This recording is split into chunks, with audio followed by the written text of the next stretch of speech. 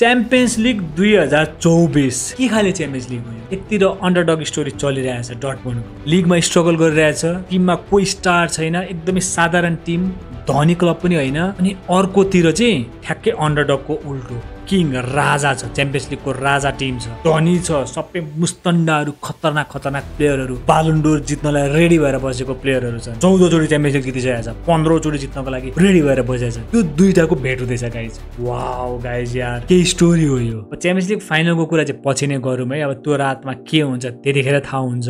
On paper त real Madrid favourite हो, त्यसमा कुनै डाउटै छैन होइन। र दुईटा टिमलाई सँगसँगै राख्ने हो भने पनि अब कहाँ डर्टमुन्डको टिम, कहाँ रियल मैड्रिडको टिम के। एकैछिन रियल मैड्रिडको मात्रै कुरा गरौँ गाइज। यो के क्लब हो यो, कसरी बन्या छ, यसलाई कसैले आशीर्वाद दिएको छ माथिबाट, जादु टोना गरेछ, के म्याजिकल पावर छ कि, जर्सीमा केही पावर छ कि, स्टेडियममा केही पावर छ कि गाइज। कति कमब्याक हो। अब फेरि पनि च्याम्पियन्स लिग फाइनल पुग्यो, बायर्नलाई पनि हरायो, मुखबाट लग्यो यार। जितेको गेम बायर्नले लिटरली मुखबाट फुतेर लग्यो क्या रियल मैड्रिडले। बायर्न त पुरै सेलिब्रेसन गर्न रेडी थियो होला केटाहरू, नजर हटी दुर्घटना घटी भन्छ नि, त्यही नै भयो क्या। गेम अलमोस्ट सकिहाल्यो, जित्यौँ भन्नु त केन सेन सब गरिसक्यो, उनीहरूको पुरा तयारी छ अब जसन मनाउने। अब फर्स्ट लेग सेकेन्ड लेगको कुरा गर्ने हो भने हो मिस्टेक्सले नि डिसाइड गर्यो भन्दा हुन्छ। फर्स्ट लेगमा त्यस्तो मिस्टेक किमको, सेकेन्ड लेगमा नोयरको के मिस्टेक हो त्यो।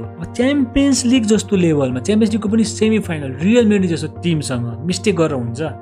एउटा होइन यार, दुईटै टाइममा मिस्टेक गर्छन् यार। कसैलाई दोष नदिँदा हुन्छ, आफैलाई दोष दिँदा हुन्छ। बायर्नले उनीकै मिस्टेक हो यो, र रियल लक्की टिम हो।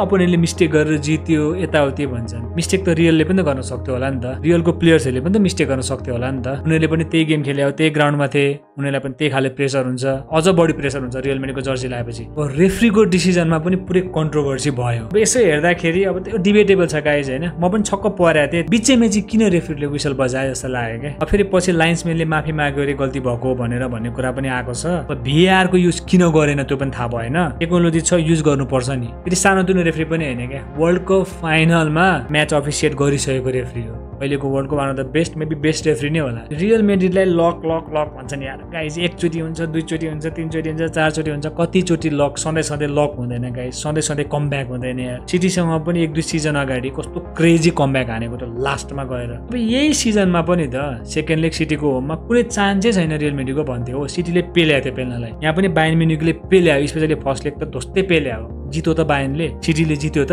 रियल मैड्रिडको फ्यान हुन कति आनन्द, संसारमा त्योभन्दा आनन्द केही छैन। झन् अब नेक्स्ट सिजनदेखि के होला तिनीहरूको हालत हो। पहिला बार्सिलोनामा मेस्सी हुँदाखेरि एटलिस्ट ला लिगा त बार्साले डोमिनेट गरेको थियो। यो सिजन साँच्चै भन्ने हो भने रियल मैड्रिडको खासै राम्रो नहुनु पर्ने हो अन पेपर, किनभने सिजनको स्टार्टमा सबैलाई थाहा छ एक त बेन्जेमाले छोड्यो, उनीको मेन प्लेयर क्याप्टेन, रिप्लेस पनि गरेन बेन्जेमालाई, गर्यो जोजेलुले गर्यो। एउटै क्यालिबरको प्लेयर त पक्कै होइन। त्यसपछि मेन गोलकिपर कोर्टुवा यत्रो महिनालाई आउट, अलमोस्ट पुरा सिजन। मिलिटाओ यत्रो महिनालाई आउट, डेभिड अलाबा यत्रो महिनालाई आउट। यति भएर पनि आरामले ला लिगा जित्यो, च्याम्पियन्स लिगको पनि फाइनलमा पुग्यो, र डर्टमुन्डको अगाडि ओन पेपर रियल मैड्रिड नै फेभरेट छ। अनि यो सिजन यस्तो छ भने नेक्स्ट सिजन कस्तो हुन्छ, एम्बापे पनि आउने हल्ला छ के भन्ने, अब अलमोस्ट स्योरै छ एम्बापे आउने। र बायर्नसँगको semi फाइनलको first leg second leg दुईटैको कुरा गर्ने हो भने भिनीको पर्फर्मेन्स यार, भिनिसियस जुनियर कस्तो इम्प्रुभ भएको यार यो प्लेयर सिजन बाई सिजन। यो च्याम्पियन्स लिग रियल मैड्रिडले जित्यो भने बालन डोर जित्ने बेला आउँदैन भिनीले। अझ कोपा अमेरिका पनि बाँकी छ, कोपा अमेरिका पनि राम्रो पर्फर्मेन्स भयो भने त 100% हो क्या। र उतातिर डर्टमुन्डको स्टोरी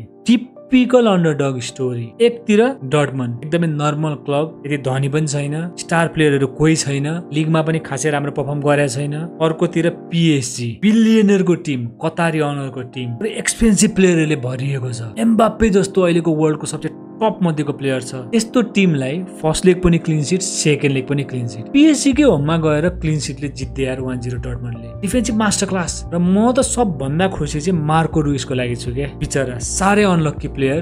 अब लास्ट सिजन लिग जितिसकेको लास्ट गेममा गएर लिग पनि हार डर्टमुन्डले। यो सिजन फाइनल पुगेको छ, अब रियल मैड्रिड छ होइन, त्यही पनि के थाहा राम्रो विदाय हुन्छ कि। यो सिजनको बालन डोर कन्टेन्डर एम्बाप्पे खोइ कहाँ थियो। फर्स्ट लेगमा एम्बाप्पे, सेकेन्ड लेगमा कहाँ थियो एम्बाप्पे, के गर्यो एम्बाप्पेले। अझ सेकेन्ड लेगको कुरा गर्ने हो भने त टार्गेट मेन गोन्जालो रामोस खेलाइदिएको थियो लुइस एन्रिकेले। एम्बाप्पेलाई आफ्नो फेभरेट पोजिसन लेफ्ट विङमा खेलाएको थियो, फ्री रोम गर्ने मौका। एम्बाप्पे भन्दा राम्रो त सान्चोले खेलिदियो क्या both लेगमा। Manchester युनाइटेडको flop, Manchester युनाइटेडबाट reject भएको प्लेयर सान्चो फुटबलले जित्यो क्या यहाँ पैसालाई म चाहिँ त्यही भन्छु को खुसी छैन होला यार डर्टमन्डले जितेर पुरै फुटबल वर्ल्ड खुसी छ क्या अनि फेरि डेम्बेले खोइ बार्सासँग आयो क्रेजी पर्फर्मेन्स बोथ लिगमा हरायो क्या बार्सालाई नकआउट गर्ने आएको रहेछ क्या यो मान्छे कलेक्टिभ पर्फर्मेन्स त डर्टमन्डको मान्नै पर्छ क्या हरेक प्लेयरले 110-120% दियो यार डर्टमन्डको स्टोरी कहाँ गएर एन्ड हुन्छ यो अन्डरडग स्टोरी हेर्दै जाम त्यो कुरा रियल मेड्रिडले बाल पनि दिँदैन अन्डरडग होस् कि रुइसको लास्ट सिजन होस् कि